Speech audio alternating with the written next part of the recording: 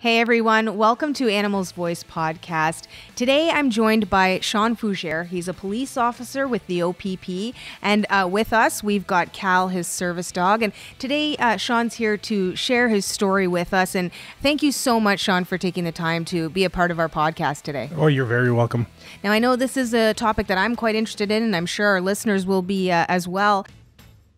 And of course, we want to just kind of start off by getting a little bit of your background and learning about maybe what are some of the steps that led you to developing your mental health condition. With mine, that's what is referred to as cumulative post-traumatic stress disorder. So basically, when I came on the job 25 years ago, and 2 years before that as a dispatcher, times were a little different. There wasn't as much as far as crisis intervention. The officers, we didn't really speak of it. It was just one of those things where you went and did your job and you left. What happened early on in my career, had quite a few traumatic events that kind of rocked my foundation as far as all of a sudden it made the world not as clean as I thought it was. Like I grew up in Northern Ontario with a loving family. I did everything. I'm just going to say normal for the sake of saying the word normal. Sure. But once I came on the job, all of a sudden I saw like different parts of humanity that was evil, and also car accidents and seeing what happens to people. So you can prepare as much as you want for different things, but until you actually see things, experience things, hear things, and a couple of them really shook me. But I didn't know what to do about it. Back then, we just sort of laughed it off, or we went out and, had a couple beer or joked around and just sort of let it go. Sure, yes. Bottle, push it down. Right. And that's probably what happened that is what happened with me over the course of probably the first 5-6 years of my career. Just things that emotionally I wasn't prepared to handle, and I didn't know what to do with it. So that's where the beginning started to come. So I just hit it all and just kept it down and down and down. So you're at the point, obviously, where, you've come to recognize that there is an issue going on, that you need to sort of take action. What sort of moved you towards that place and moved you towards recovery? Well, the recovery part is a fantastic story in itself. But first I had to go down like a really evil path of destruction, of self-destruction. And that's basically what I did. It wasn't until about late 2006 to 2007 when I actually asked for help with our force psychologist. And then I got referrals to other psychologists and assessments, but things it still wasn't at the point where it seemed to be accepted. I still wasn't able to fully come out at work and say this is what it was. Everything was hush hush, because I didn't want everybody to look at me as, oh my God, there's the wimpy cop. You know what I mean? Oh, look at him, Mr. Sensitive Boy. And all those at that time were huge. I think that the OPP, especially, I know now is at a much different place where we've grown by leaps and bounds. We've got special units now. We have special protocols. I mean, the OPP now is, I don't know all of the other services or forces, but I know that we're on the cutting edge for new officers. For us older guys like me, unfortunately, I had to go through the barrels of it. But once things started to unravel, they unraveled rather quickly. I did turn to self-medicating by using alcohol. That was one of those things where if I had a bad day or a bad shift, oh my goodness, it kind of took the edge off. And instead of doing the, talking more, that's what ended up happening. So then you kind of make everything worse, right?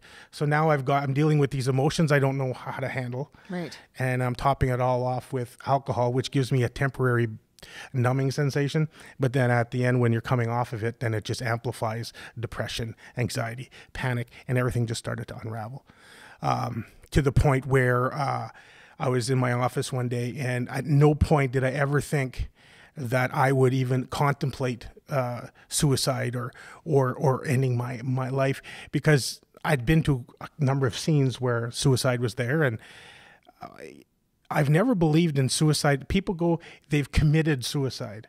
I don't think you commit suicide any more than you don't will a heart attack. Like the brain is an organ that was failing. And that's what I honestly believe. Mental health is not a condition of just smile, it'll go away. It's an organ issue.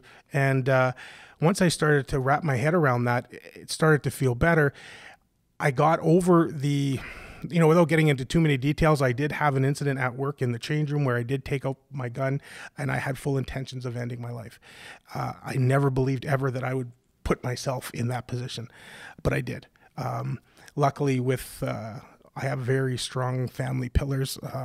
My wife is my biggest rock, my biggest inspiration, and we had many of conversation before the gun incident that let me reflect and put the gun back in my holster and ask for help. And that was the beginning for me. I went to Homewood Health Treatment Center for alcohol addiction, but also for post-traumatic stress disorder. So I was in trauma groups for uniformed members like military, police. Then I was in trauma groups with everybody, because post-traumatic stress disorder is not just for police and military and first responders. It affects everybody. That's right. Yeah. And that's when I realized, hey man, I'm normal. I am really, really normal. And that's when I started to realize I don't have this just because I'm a police officer. I have this because of traumatic events. I was in a room with people that were involved in fatal car crashes, that were abused as children, and the way their mind was working, their triggers, their responses to triggers were the same as mine. And I think that was the beginning where I started to feel, you know what, you're not weird, you're not weak, I released the shame. I got my self-esteem back, and I started to battle. And that was the key for me, is starting to battle. What a strong story. It's incredible to have you share this with us, and to hear everything that you go through. And I really, I understand and identify with the piece about that. Yeah, when you start to talk to other people and hear other people's stories, it's not a one-person deal or a one scenario deal. Right? There's so many different things that can trigger it. So yeah, that's really interesting. Now I want to quickly talk about Cal, because you brought Cal with you. Cal is your service dog. He is. So tell us a little bit about who Cal is, what Cal does for you. Yep. Cal is a East German Shepherd. It's called Working Class. He's in the King Shepherd family. I was very blessed. After Homewood, after the trauma counseling and things were going well, I was still having problems with external triggers. I have a lot of auditory triggers, children screaming, laughing, or playing, large groups if I feel boxed in, and I was still having issues. I did have a relapse in the alcohol after a couple of years of sobriety, because all of a sudden, while I was getting all this remarkable treatment and stuff, I still wasn't dealing with the triggers. And after a relapse and contemplating, negativity again, my wife and her sister actually brought me to the Emerge. We met with an ER doctor, and he talked to me, and he realized, okay, you're not suicidal anymore. He says, but there's something missing. And he goes, have you ever thought about getting a service dog? He goes, because your type of triggers, if you get the right dog, can be life-changing. So no, I never did think of that. I went to my counselor at the time. She couldn't agree more. My medical doctor was absolutely, why didn't we think of this?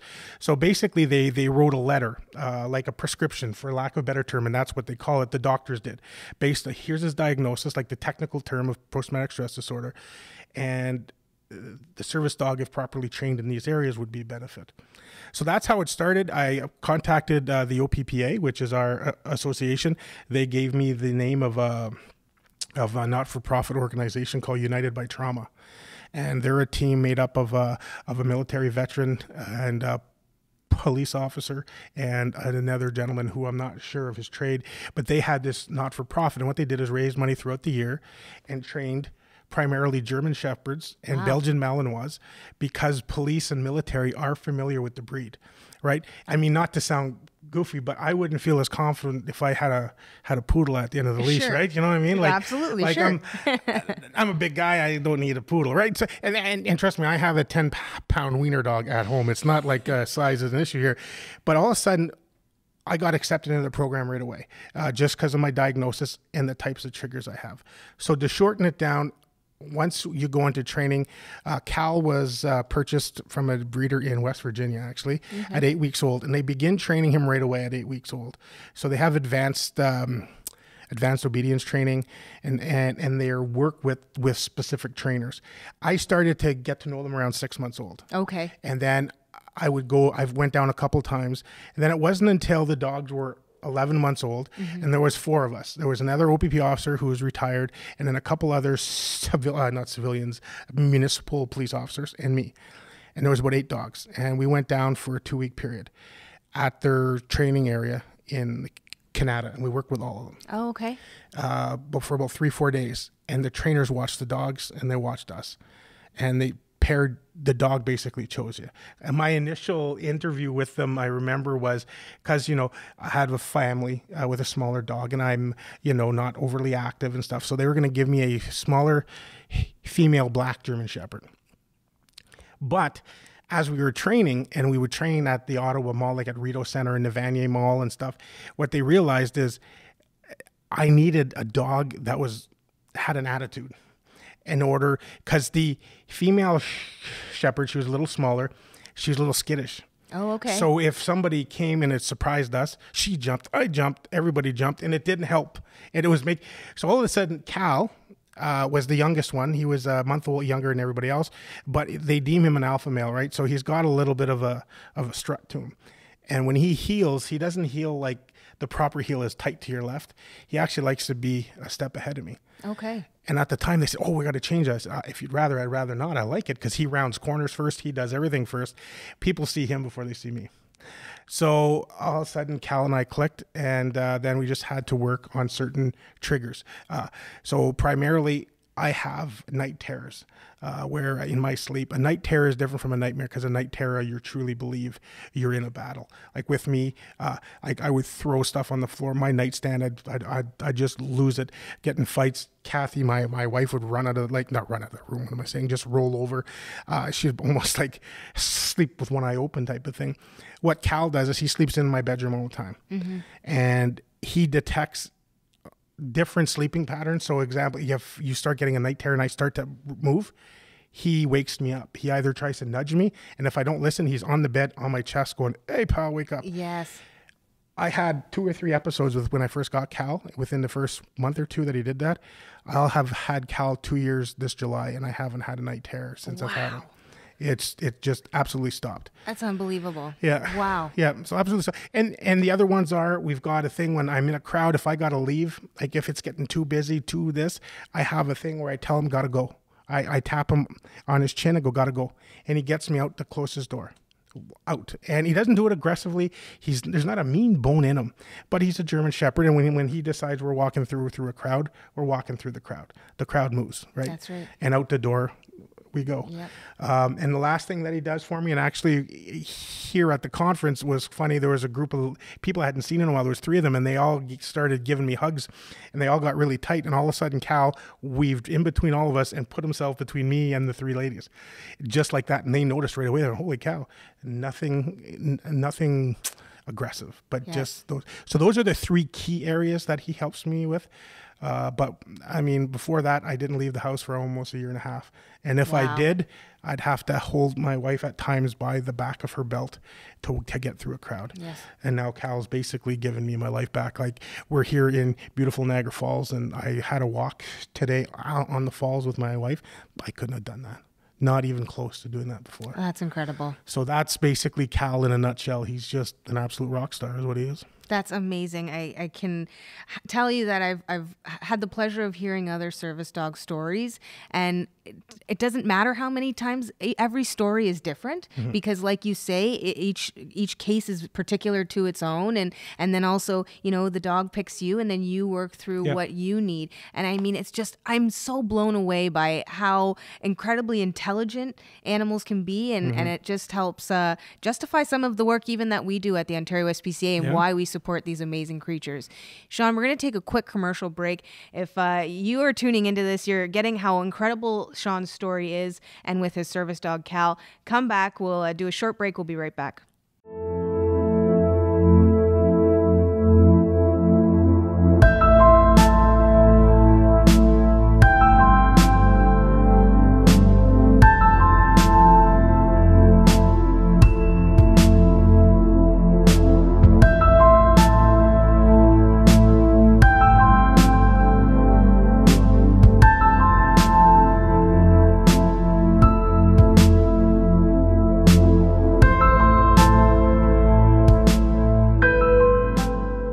welcome back to Animals Voice podcast.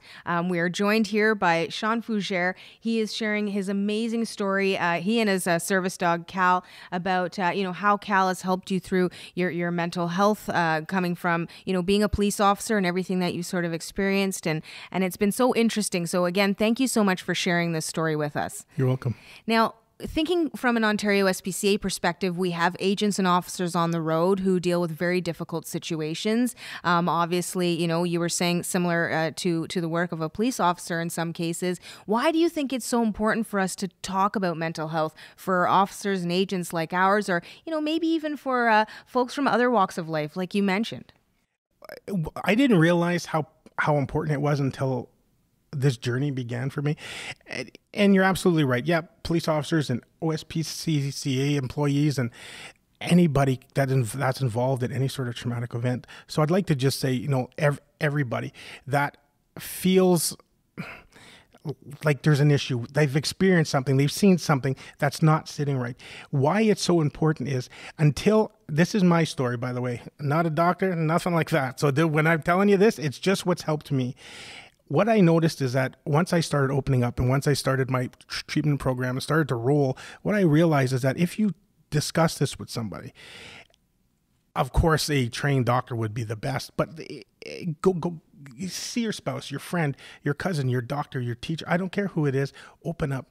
It's amazing that when you discuss whatever event it is that's bothering you, it's amazing just the dialogue, how that starts to cleanse it. What I mean by cleanse it is it doesn't make it so big. It doesn't make it so oppressive, right? Because you're getting it out going, because then you're going to learn like I did. Right. I wasn't some weak cop that couldn't handle my job. No, all of a sudden I understood I was a human being. And when I was in those rooms with those other police officers and soldiers, but also the people, hearing their story, I realized, oh my God, this is as normal as any other health condition.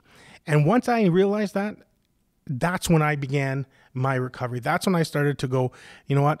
I'm not some person who's got this illness that I should be ashamed of. I have an illness that can be treated successfully if you take the right steps. And really the right step is just conversation. Find someone you trust, start to open up. It starts right there.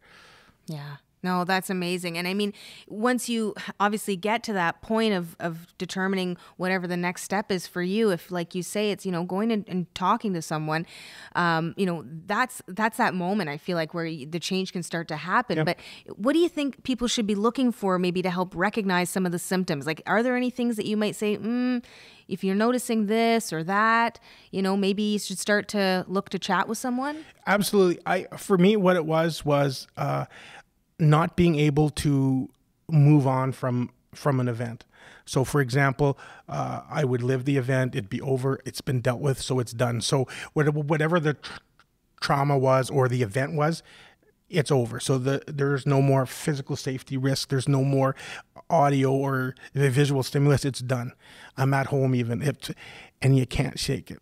And there's something bothering you and you can't process it, or you start to feel guilty about maybe something you saw or maybe something that you did, or I should have done more, and then you just cannot get it out of your head. And then you'll be, okay, it's finally gone. You'll see something and it triggers you, bang, and you're right back in that event. That's when you're starting, because we can all see like a car crash and holy crap, that bothers you, but it's not at that level. You'll know when something just brings you right back to living a moment. For me, my sleep was incredibly disturbed. So for me, that's what happened, is when I can be easily brought back from a normal part of my day and bring back almost instantly, and I feel like I'm back living it. That's when I started going, holy moly. And that's when I started thinking I was a weirdo at first, right? Mm-hmm. And that's when I started pushing it. And then once I started talking about it, I have a group of events that I've worked with through my doctor. He's a psychologist. And now those triggers no longer exist to the point where if I experienced anything related to any of those events, I automatically was brought back. Now I'm not. I'm aware of they're in my past. Yes. But I'm no longer disturbed by them. I'm no longer affected by them. I still have to deal with different triggers as a result of post-traumatic stress disorder. Yes. But the actual traumas, events, I'm no longer, flash pointed right back to where it first happened. That gives such an inspiring story of hope. Everything that you've been able to share with us today, I think will help so many people. So I want to thank you very much, not just with sharing your story with us, but continuing. It's obvious that, you are someone who now can help others. You can share your story and talk to people because, like you say, maybe you don't know that this is something you're feeling and you're experiencing. So hearing it come from somebody else, and you kind of think, maybe that's where I'm at, and I really, it's so courageous of you, and I can't thank you enough for sharing your story with us. Well, thank you very much. And if I could just say one last piece, please, is this simple. Everybody walking this planet is the same when it comes to mental health. Here I was, a fully trained police officer, and literally you think that, with our job that, we see everything. We're involved in huge events. We're not bulletproof. The whole society as a whole aren't. So what we need to understand is that there is never, and I can't say this enough, and this is why I'm talking, anybody that'll listen to me, I talk about, because I don't want people to go through the 10 years plus that I went through of hating myself, low self-esteem, alcoholism, blah, blah, blah, blah, blah, because I thought I was some special person that was too weak. When all of a sudden now I know I'm like everybody else. That's right. And everybody gets affected by it, and it's treatable. You just got to recognize it and be willing to trust one person and talk. That's why I keep talking about this today. Thank you so much, Shawn. It's been an absolute pleasure. And to Cal down there being so quiet and on his absolute best behavior, of course. Thank you so much to everybody for tuning into this amazing episode of Animals Voice Podcast. Keep listening to stories like these. We want to help make change. And it's people like you, Shawn, that help us do that. So make sure you subscribe, check us out on iTunes, and we'll catch you on another episode. Thanks, everybody.